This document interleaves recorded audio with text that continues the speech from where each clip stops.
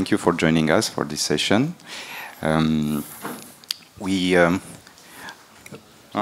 Sorry. So we are going to talk about reliable news and fake news. We are happy to be here at Buzzwords. We are happy to have this audience. Just 2 seconds to introduce ourselves. So me, I'm Radu, solution architect at Adeline. And I'm Benjamin Dauvissat. I am software developer at Adeline also.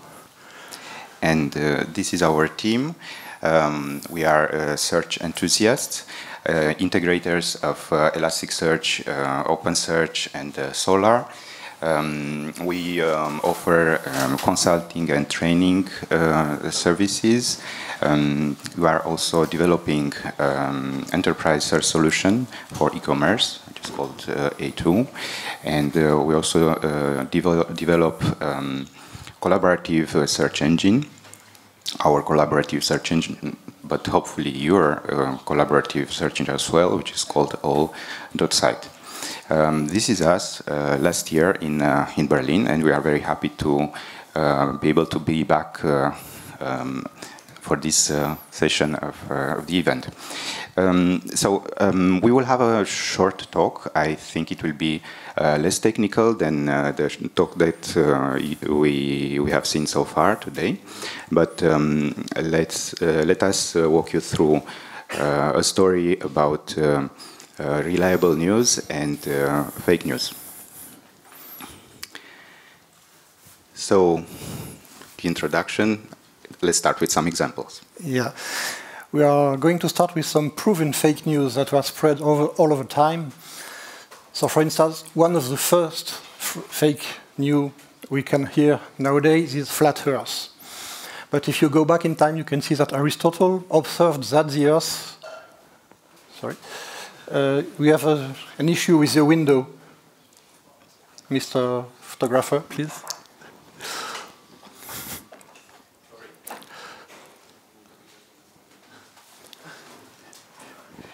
Yeah, that's good. Okay. Sorry. So you can source everything with the QR code on this. Every source is available.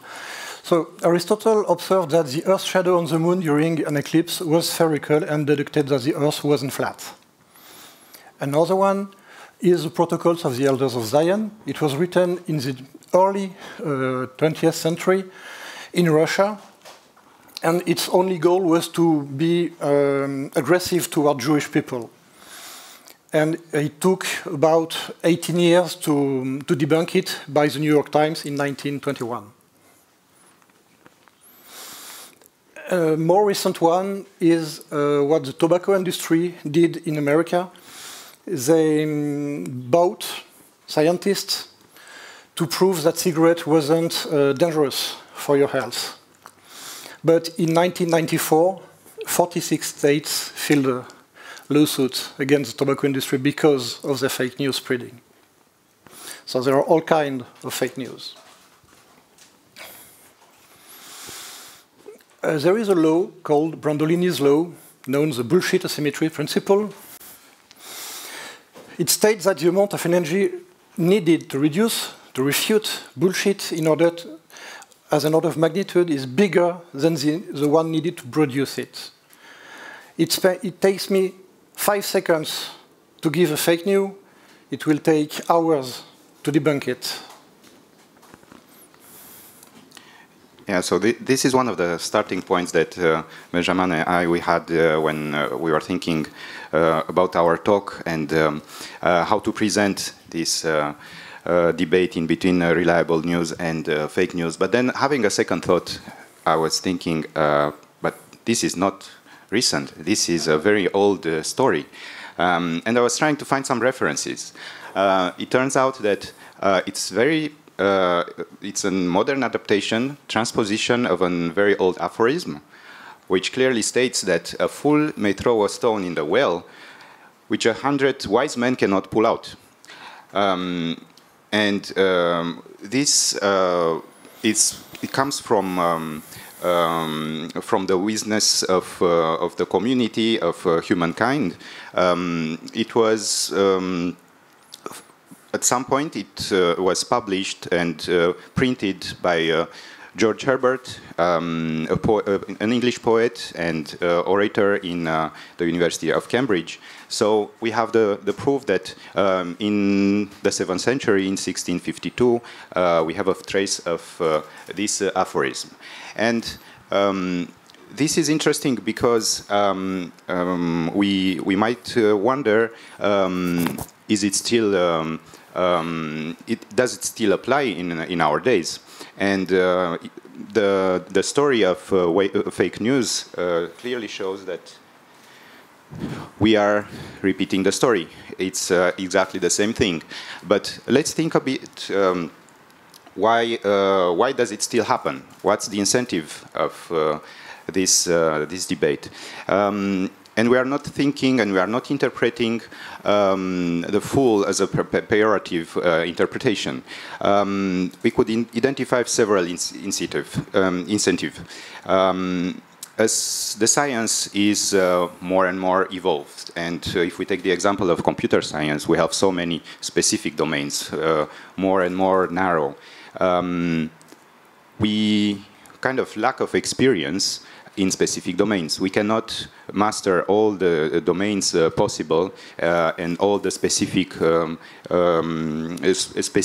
fields in a certain domain. A while ago, maybe this could apply, but nowadays we really need experts and we need a specific community to address specific debates. A second possibility to interpret that is that spreading fake news could be accidentally. So you just take a piece of information from some of your friends, you distribute it farther on, not intentionally, but maybe it turns out that it's not true. It could be also even worse. It could be intentionally used in a vicious purpose. And the last point, and maybe the most interesting, is that the facility to disseminate news nowadays is much more important. Basically, using social media, it's very easy. Basically speaking, it's very easy to throw a stone. Everyone can throw a stone. Now, what is the target? The target and who should be concerned about clarifying and finding the truth? I think it should be us. It should be experts, scientific reference in different domains. But in a broader extent, it should be the community. Different communities should work together and should fight for revealing the truth. So this is where we find ourselves in the position of the 100 wise men. All of us should be wise and should be able to distinguish from good and fake. So there is an important aspect that I wanted to stress out, is that beyond different signification of characters that I mentioned in this aphorism, there is a time dimension that is very important in the dissemination of data. So, and I would say an antithetical time dimension, because on one side, the fake news, they spread very, very quickly. And this is a wink to our conference organizers. It's a buzz. It's a buzz effect. It's very easy to spread some information, especially much accelerated by social media. And on the other end, you have the refutation process, which is very complicated and it takes much longer. And why? Because it requires expertise. Not anyone can have this expertise. So it requires deep analysis. It requires experiments. You have to prove that your conclusion is correct. So afterwards, it requires also dissemination. So all this process, it's very long, much longer than disseminating and propagating some simple news. So still, the question is, why does it take so long? And the conclusion that we are coming across is probably it's a lack of critical thinking. Probably you are familiar with the measuring the measure of dwell time, which this is something that we can measure. We can approximate the amount of time that a reader spends on a certain page or a website. Some recent studies showed up that around 55 seconds are, in average, are spent by an user, an online reader. I'm not even mentioning all the other social media like Instagram, YouTube, TikTok, you name it. This dwell time, it's even drastically reduced, 10 seconds, 30 seconds. So, considering that we have the tendency to spend less and less time in reading and understanding and analyzing all the information, this takes us to dedicate a very short amount of time to thinking on our side. I found a very interesting illustration of the concept of thinking, which is, again, not something recent. It comes from the prehistory and Neolithic cultures in more than 7,000 years ago. So people used to think at that time, so why not, we should not continue and have ask ourselves and question ourselves. This having said, we identified 3 points that would be necessary for striving for reliable news. First of all, it's very important to carefully select your sources. Solid references, trustworthy sources, so probably guided by community intelligence, we can identify the sources that are more likely to produce and to inform us correctly. The second point, as I was talking about the lack of time and things going faster and faster nowadays, we can delegate this task of searching to specialized tools, dedicated search engines, so that the information is processed faster and we need less time to go and look for it. And then the last but not the least, and this is where big data comes into play, is the fact that more data you use for your information and for your analysis, more likely is that you would have, you'll get the truth. The truth will emerge from this data.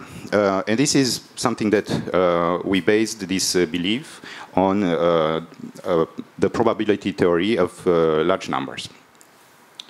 So just to wrap up and conclude on this this methodology, we were thinking about a virtuous circle with these three actions that we should iterate in several loops until we make emerging the truth. So select the sources, search, and then think. Yeah, as we were talking about lack of time, we are going to speed up because we are running out of time. So we are going to go through some bias where you can find on your way. There are cognitive bias. This is a pattern that will prevent you from thinking rationally. Some example is the attentional bias. You are affected by selective factors in the attention. For instance, if I ask you which is the color of the world, some of you will say it's red, but it's written in blue. This is called the Stroop paradigm. This is strongly prominent in addictive behavior. There is also anchoring. This is that the first impression will alter your perception. For ads, the smartphone is not expensive because it's only $999. It's not 1,000, so it's not expensive. Or this is a discount. No matter the price. If you see 20% discount, so you think it's not expensive. There is also the escalation of commitment. When the negative outcomes from the decision are increasing, you keep going. The most important proof of that is the Vietnam War. It was going bad for the US, but they kept going. More current for us, the music festival is horrible, it rains, I lost my shoes, but I will stay there for 3 days because I paid for it. Escalation of commitment. The Dunning-Kruger effect was very well represented on TV sets nowadays, because people with low ability overestimate this ability, and people with high ability underestimate their skills. For example, I'm a political journalist, so I will explain why COVID is just a flu. But I'm a political journalist. I know what I'm doing. The confirmation bias. You search information that confirm your own beliefs. On Twitter, I follow only people who think like me. My opinion is a good one because on Twitter, I only see people thinking like me. So you are in an inner circle that confirms everything you think. Cognitive dissonance. Every contradiction is a stress, so you will fight it. I will prove that the Earth is flat with an experiment. My experiment shows that the Earth is not flat. I did my experiment wrong. This is from a documentary. It was a true case I saw. Thank you. So how can we fight it? Well, many technologies available. You can use chatbots, NLP, and LLM to grant access to a larger part of the population. Your grandma does not know how to use Google. But if you explain her that Alexa or Google Home can answer a simple question just by asking it, maybe she will have access to more information. Open data is a source of everything. You can access the data, and you can analyze it. And you can use image comparison, video analysis, to detect deepfakes or stuff like that. One example, in France, during the pandemic, we had someone who created a website called COVID Tracker. He was a young engineer out of school. He created this tool only from open data, and everyone used it to understand the pandemic. Even in the hospital it was used, so he got a medal from the president for that. But it was an individual, or a small team of person. From that, it was open data and open source. So search engines can help.